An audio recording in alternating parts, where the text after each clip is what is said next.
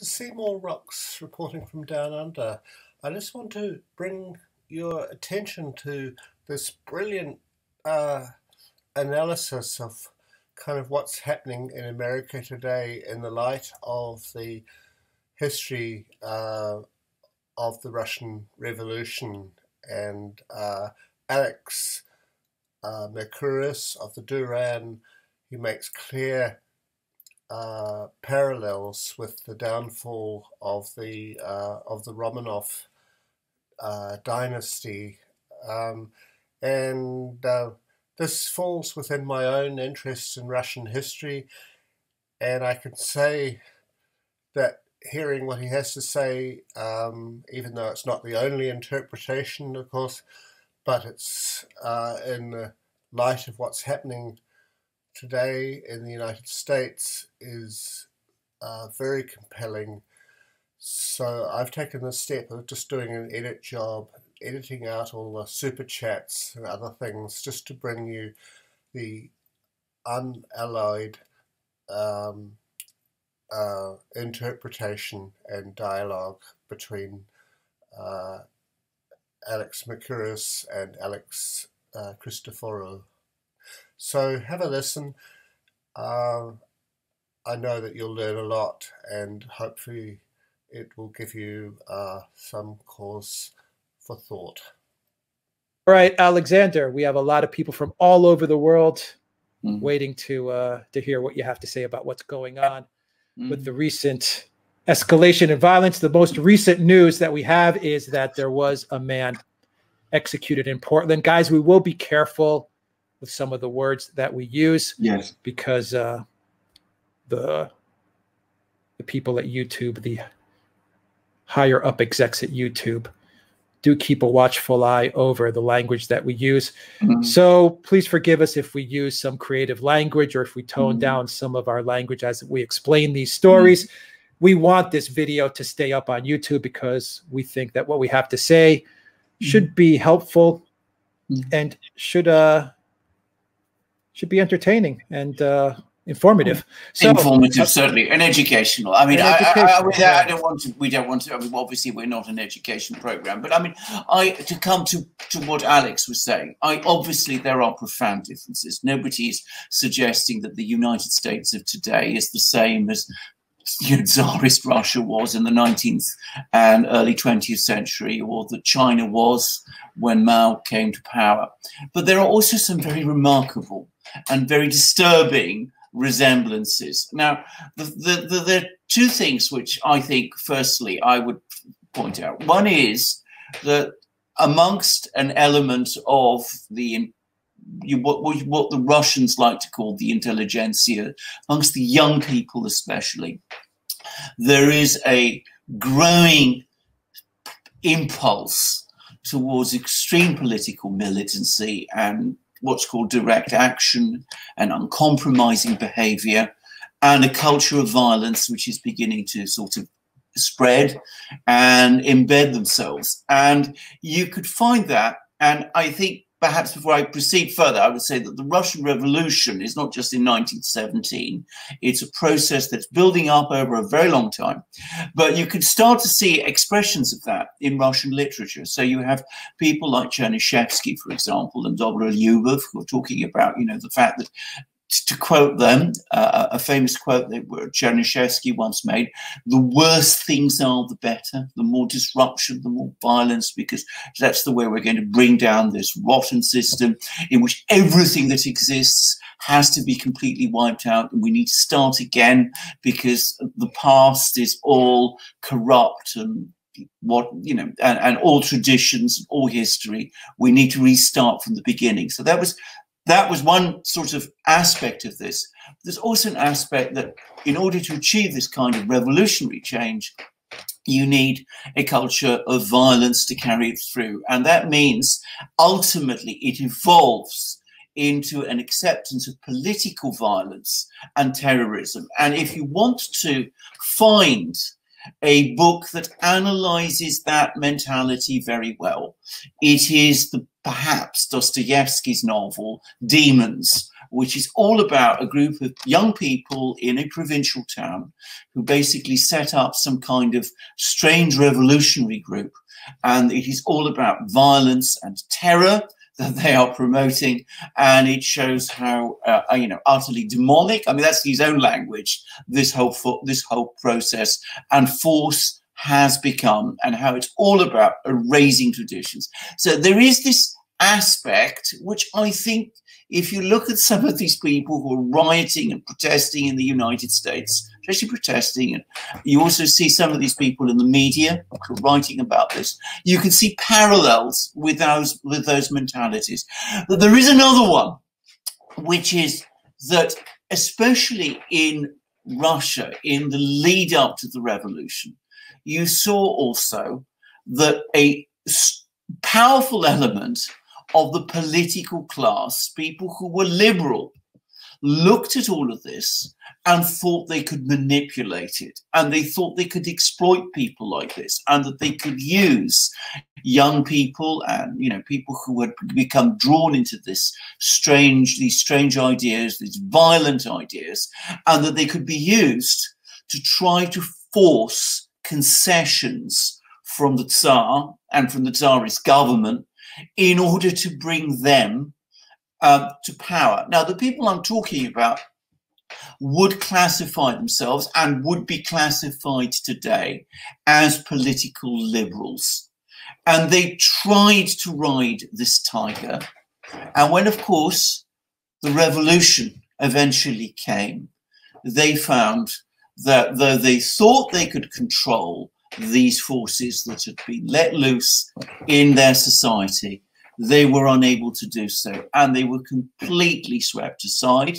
And what happened as a result was a violent revolutionary change and the establishment, in effect, of a totalitarian system. So it was a complete miscalculation by the liberals that they thought that they could control these forces.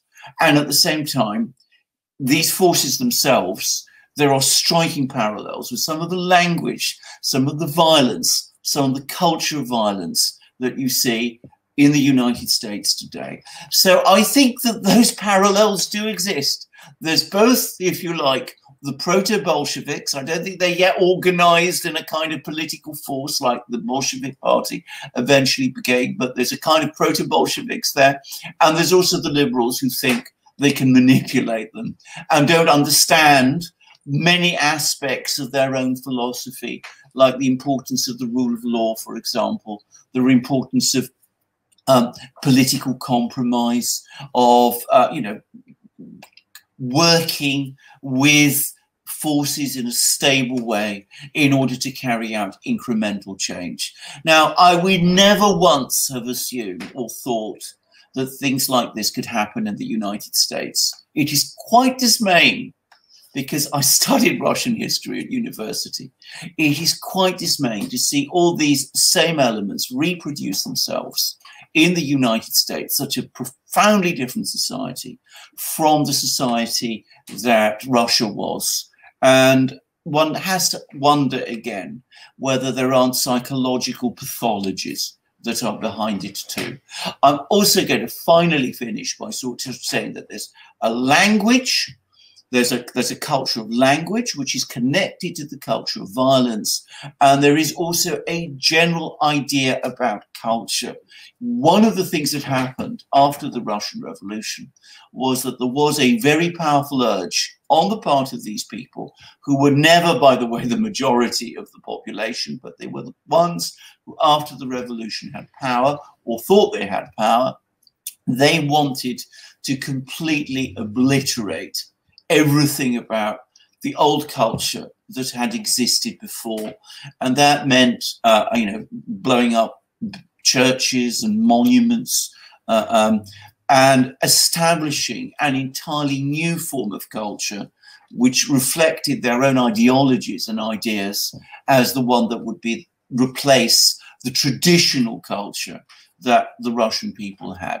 And that cultural element was even stronger in Mao's China, where he was even more clear-cut that he and the people around him wanted to destroy everything about the traditional China that had existed before Mao came to power. I mean, he even talked about the four olds, the four aspects of Chinese culture that, you know, that had existed before that he wanted to destroy. And you had the Red Guards, these young people who were in the universities, who were basically carrying out violence, not entirely dissimilar to the kind of violence we're seeing now, and a kind of ideological imposition of ideas, which bears rather disturbing resemblances to some of the woke culture ideas and the way those being imposed that we see today. So that's rather a loose introduction, but perhaps we have much more to say. Yeah, let's get deeper into it, Alexander. As I was saying before, there was a man that was executed in Portland, and it really was an execution-style killing. He was wearing a blue Lives Matter patch insignia, I believe, on his right or left leg. He also had a hat from a group, the Patriot Prayer Group, which is a Christian pro-police group that he was a part of. And he was just walking down the street, and he was just literally shot in cold blood. Yes. I mean, for no reason, just killed, bam, that was it. Yes. Now, this past week, what we've seen is, if you just reflect on the past 1 week of violence, things are escalating at a very scary pace. Yes. I mean, we had what happened to Rand Paul. We had the riots in Kenosha. We had the situation with the young 17-year-old gentleman, Kyle, and what happened there. We had the other day videos of these Antifa, BLM. I mean, they're all white kids, so I don't know what to make of it, but they're going to restaurants and they're trying to force people to put up their fists. If they don't put up their fists, then I think they're violently attacking them. I mean, they may not be actually hitting them at this point, but what they're doing is violent. We also have BLM protesters and Antifa actually riding out to the suburbs now with bullhorns and telling people to wake up and telling people to get out of their homes and saying that these homes are not yours. And this has all happened literally within a 1 week time span, which has led now today to this execution on the street. Yes. We also have, Alexander, people like Bernie Sanders, AOC, Ayanna Pressley, and Kamala Harris, who have been telling these people to continue to get on the street. Yes. We haven't really seen the Democrats, even Joe Biden, to be honest, we haven't seen the Democrats, try to calm things down or to tell people, stop this madness. We really have not seen that. We have to be honest here. And it goes back to the point that you made, and I would like you to expand on that.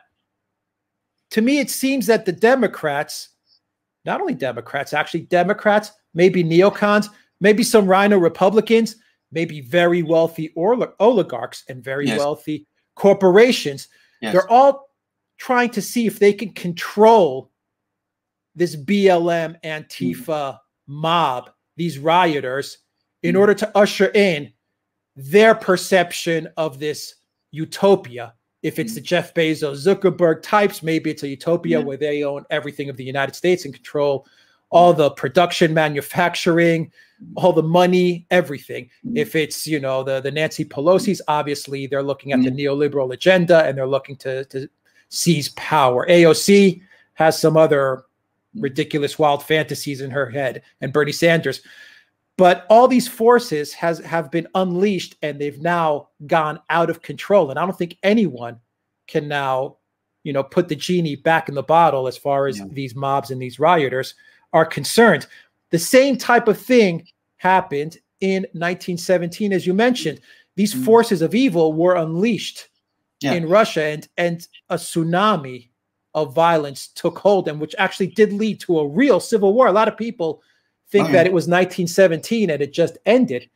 We actually had a 4 or 5 year civil war that broke out to fight for the future of Russia, and we know the results of that. So all the things that I said, Alexander, what do you make of it? Well, first of all, I think the even most disturbing thing about the event in Portland is not just that somebody was killed, but that there were people who were involved, well, maybe not directly involved, but that there are people who are celebrating the fact. I mean, this is again a striking parallel to some of the things that happened in the run-up to the Russian Revolution, in the sense that you had people who were killed, and the fact that people were being killed was being celebrated by others, by people, not just the the perpetrators themselves, but people who were involved with or in league with or part of the same ideological groups as the perpetrators. And that legitimizes and embeds a culture of political violence. It means that there is a breakdown of order, but not just of order, but of basic morality, because of course at this point life loses its sacred quality. It becomes expendable. People are killed, and this is somehow something that's actually glorified. You can even find early Soviet novels which actually talk in this way, that sort of carrying an execution is somehow a holy act. I mean, it seems extraordinary, but when I see things like this in Portland, and people talking in this way and bragging about it and saying that, they're happy that this person was killed, a person they don't even know, who more than likely was just there. You're absolutely right. When that happens, that is extremely disturbing. And of course, violence gains its own momentum. There was obviously the revolution. There was the Civil War, which followed, which was a terrible civil war.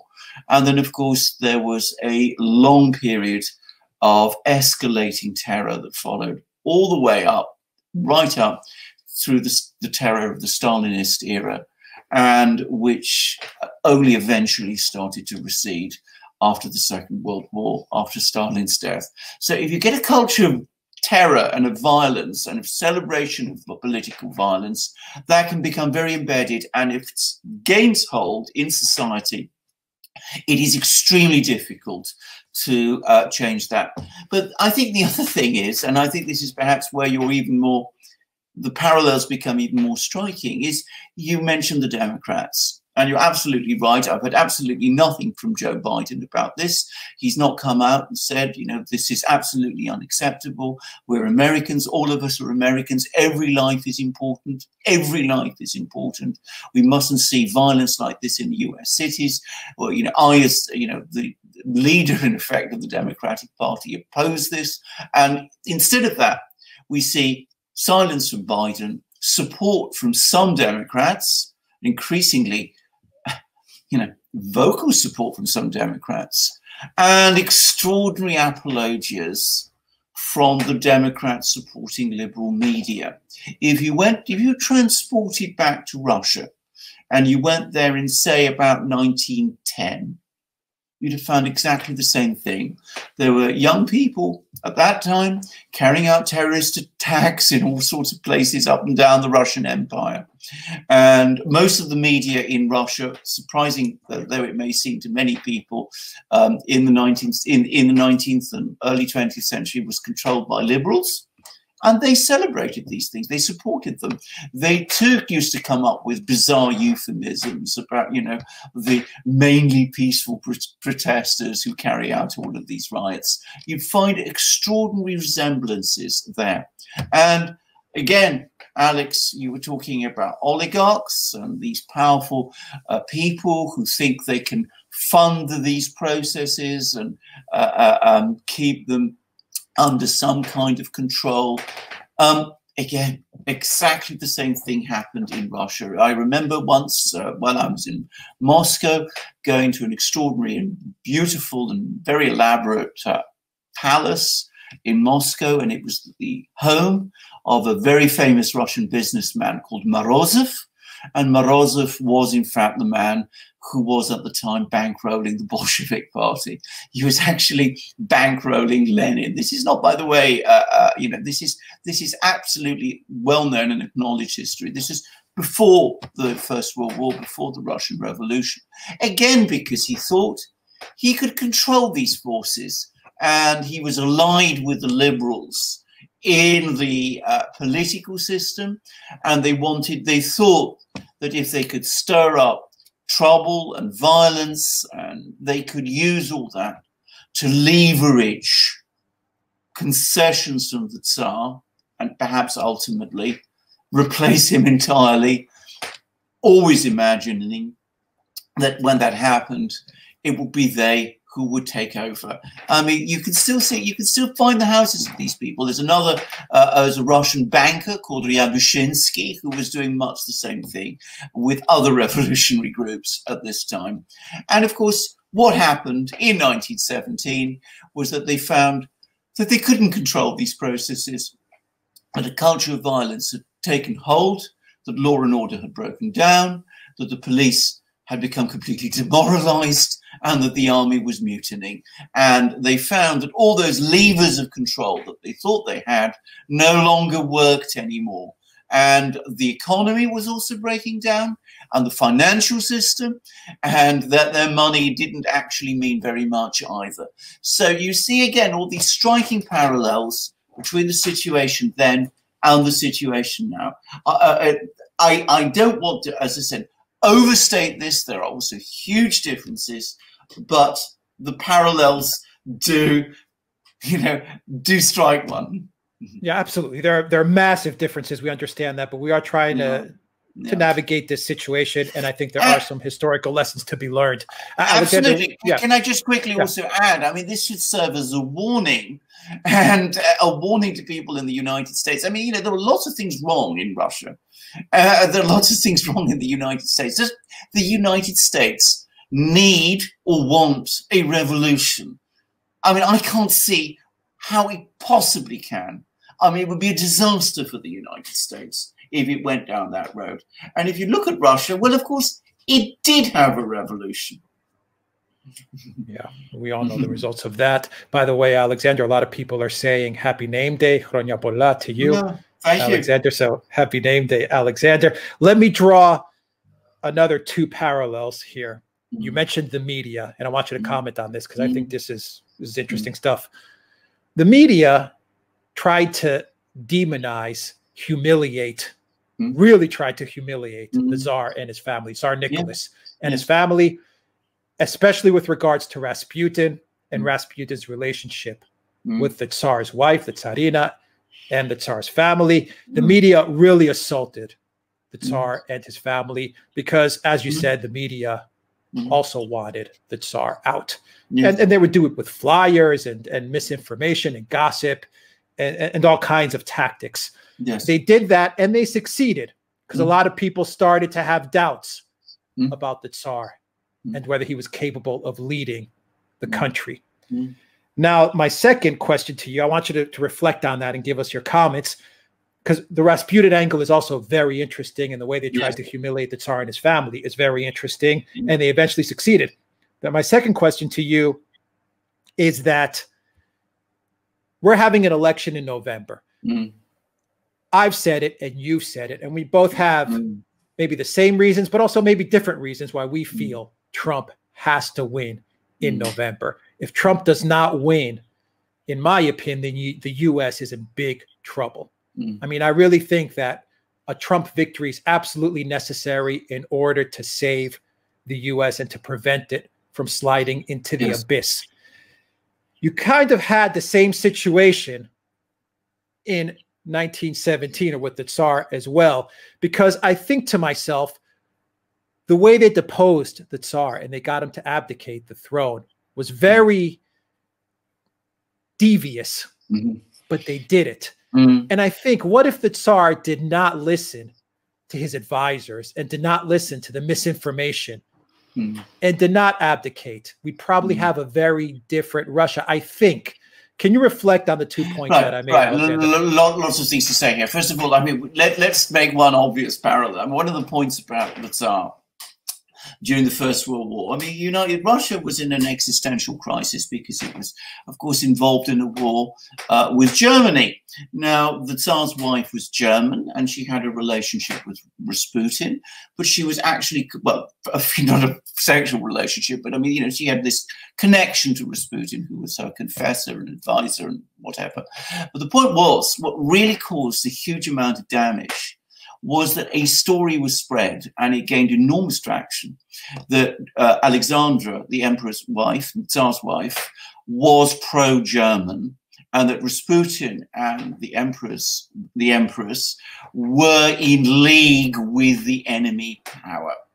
Now, does that sound familiar? Exactly. I mean, you know, that it was that. So, and this caused an enormous amount of demoralization because, of course, though there was not a scintilla of evidence for this. In fact, Nicholas himself was a deeply patriotic man, absolutely committed to victory against Germany.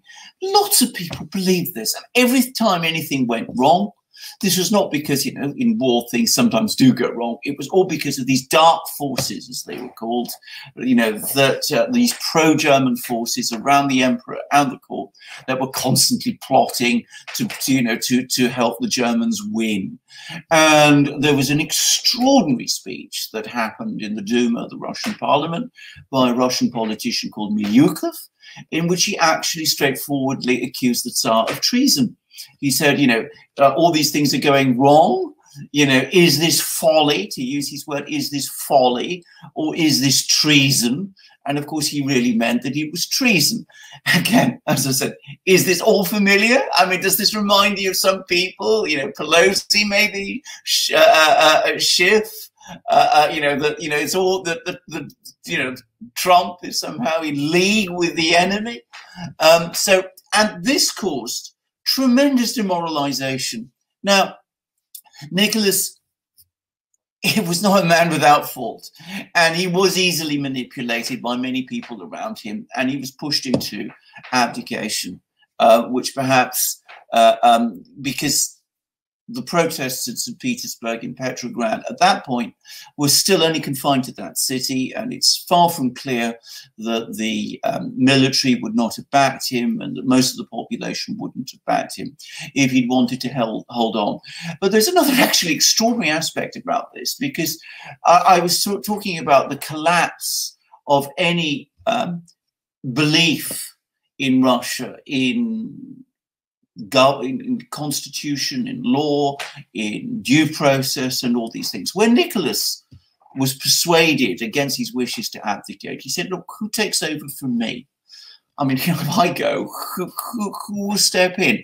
Do you want me to appoint a provisional government? And the liberals, who were the people who were pressing him to resign, said, no, we don't want you to promote because we're going to appoint it ourselves. He said, very well, do you want me to recall the parliament? Because the parliament was at that time adjourned. Oh, no, we don't want you to recall the parliament. The reason they didn't want him to recall the parliament, because the parliament actually had a conservative majority. So they didn't want it recalled. So they didn't want that either. So would it be then because, you know, he's going to abdicate on his own behalf? Will it be his son? Well, no, we don't want the son either to take over, because we don't want any kind of monarchy at all. So the result was Nicholas was persuaded to abdicate, and nothing legal, nothing founded on any constitutional or legal principle was put in its place. And the result was, because the constitution was torn up, legitimacy broke down. And Milyukov, the man who made that extraordinary incendiary speech, is it folly or is it treason? He set himself up as foreign minister of Russia. And somebody came along. He was, you know, when he went to meet the officials, they said to him, well, who appointed you? Upon what legal basis are you here? And he had no answer, because the whole constitution, the whole system of government of Russia was completely destroyed. Same, again, we see with this misuse of impeachment processes, with these constant lawfare.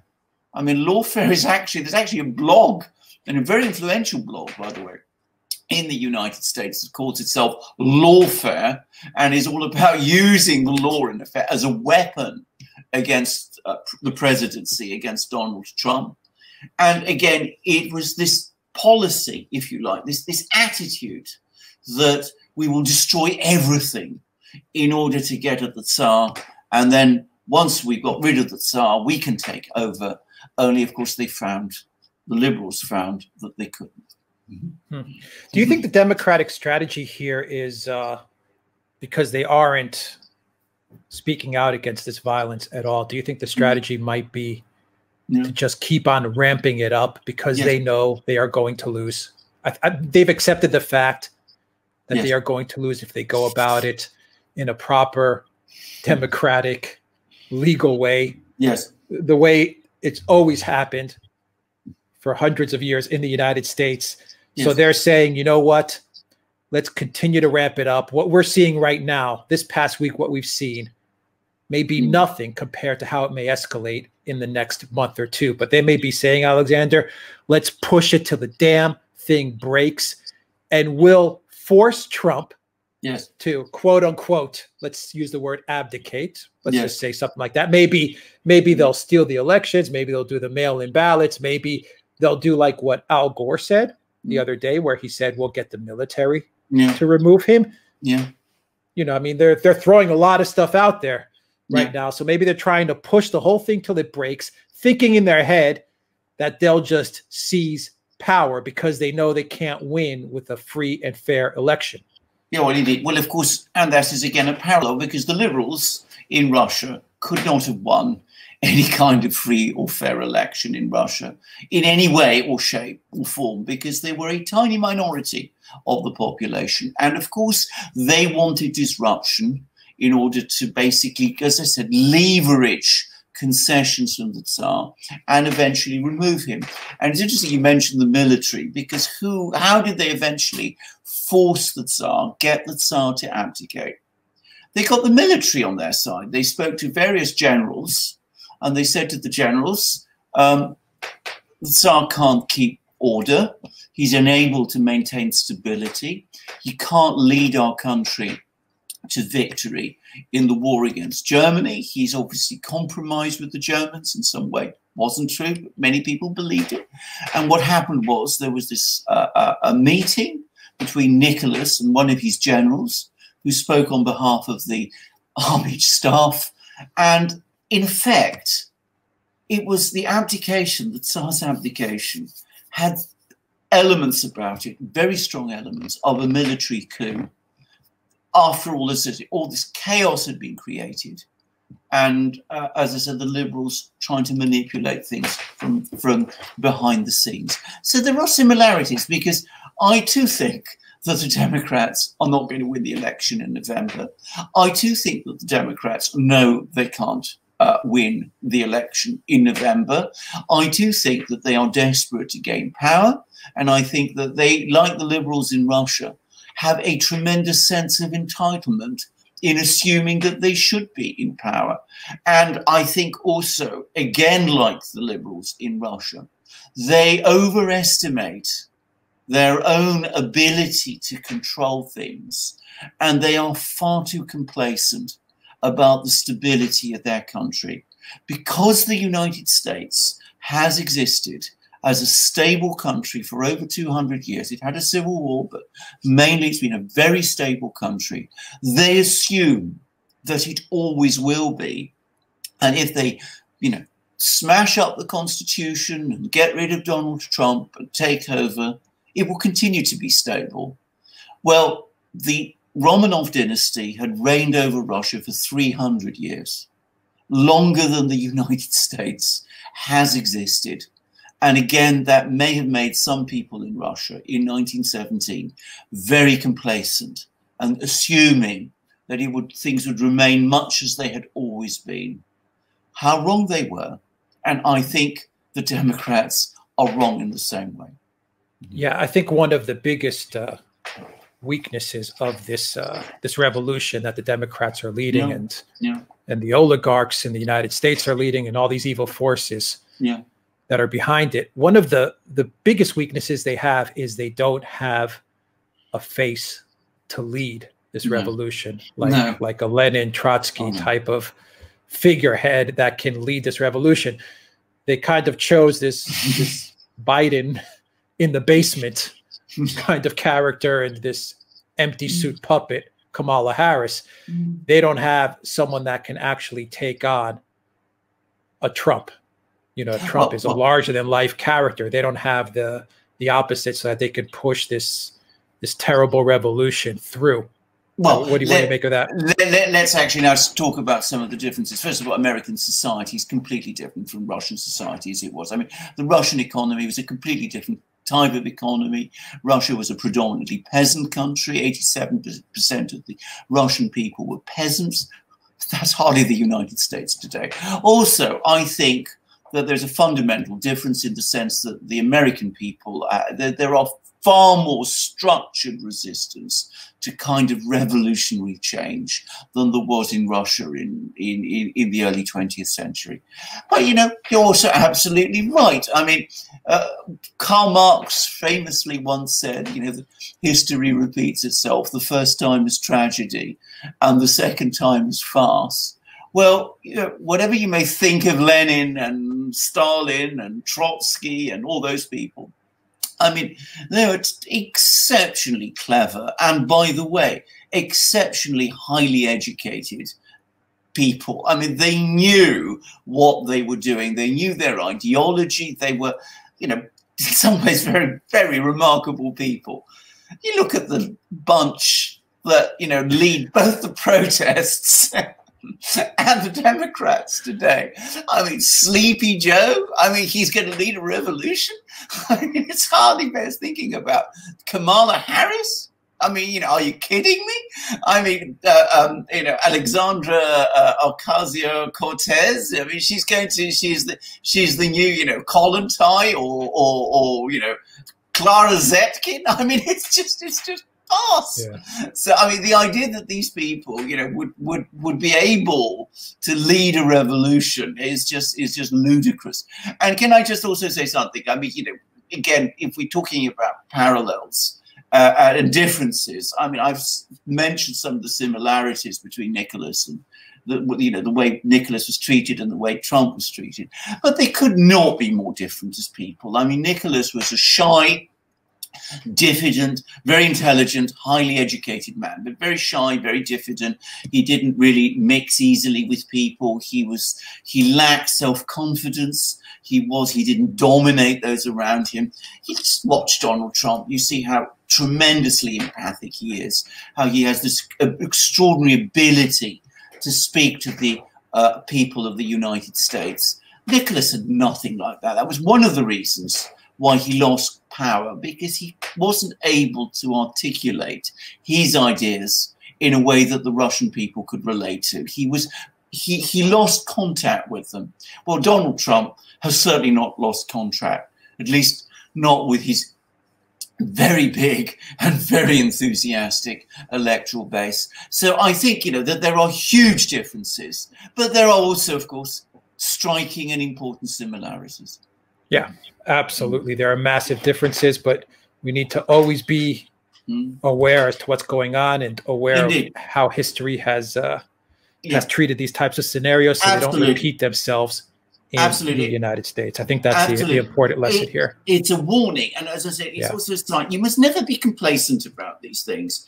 I mean, both Alex and I have lived in countries which have seen massive political changes. We both experienced, you know, coups, and Alex has, you know, had the experience of a foreign invasion.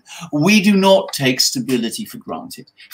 We know that stability is something that can be shaken, and if violence takes hold, we know how dangerous that is. I think far too many people in the United States don't really believe that things can go badly wrong. Well, the answer is they always can. They always can. Somebody, and I forget who it was, once said that the price of liberty is perpetual vigilance. And vigilance about observing the Constitution, observing the rule of law, following due process, voting properly in elections, people accepting the outcomes of elections, and when other people start breaking those transgressing those rules, a critical mass of the people coming together to protect them. That's how stability is maintained. Yeah, we need to have perspective and look at just the last 3 to 4 months, how they've moved the goalposts. From what started out as the Floyd situation, the killing of George Floyd. We've now gotten to the point, Alexander, where they are executing people for just walking down the streets because they wore a patch that they don't agree with, or they're going into the suburbs and they're screaming at residents, or going to restaurants and shouting at people that are just trying to dine, trying to force them to raise their fist. We are one step away from this thing really turning very violent, and I really feel and I fear that this group of rioters and protesters and these mobs will now actually decide to go into the suburbs and to just go full attack mode. And if that happens, you know, all hell could break loose. But I do agree with you. I think the American people, the majority of the American people, I think, understand this, or are starting to understand this. They're armed and they are ready for this. I really think that they are starting to get ready for the violence that may be coming their way. So, I mean, my own sense, just to quickly say, is I think there's been a consolidation within American society over the last couple of weeks. And I think this is starting to be noticed even by the Democrats, and they're becoming dismayed by it. But of course, what that will mean is that the people on the streets, many of whom now are, you know, past the point of no return. I mean, they've done things that they must be very worried about, if, you know, coming back to being held accountable for it. That the risk is that they will escalate, because that's also the dynamic of violence. Violence grows. Because if you stop, if you're into a round of violence, if you stop killing people and bragging about it and celebrating it, then you're always afraid that you will be held to account, and that pushes you further to do more and more of it. So that's always the danger. Just finish by quickly saying the sense of shock and dismay that Russian society had in 1917. There's a very wonderful brief cantata, a chorus work by the Russian composer Prokofiev called Seven. They are seven. It's all about the coming of the dark and terrible gods that bring destruction wherever they go. And if you want to hear that, you'll see what terrifying music that is. So please don't go there, America. Yeah, I agree. And just to wrap it up before we get to the super chats, I want to stress again that yes, it is just a minority of the U.S. population that's rioting and that's doing these horrible things. But we want to stress the fact that back in 1917, though their name says Bolsheviks, they were the minority. And yes, right now in the U.S., it may be confined to a few cities, but as you pointed out, Alexander, in Russia, it was confined to pretty much one city, and then it just, you know, spread out of control.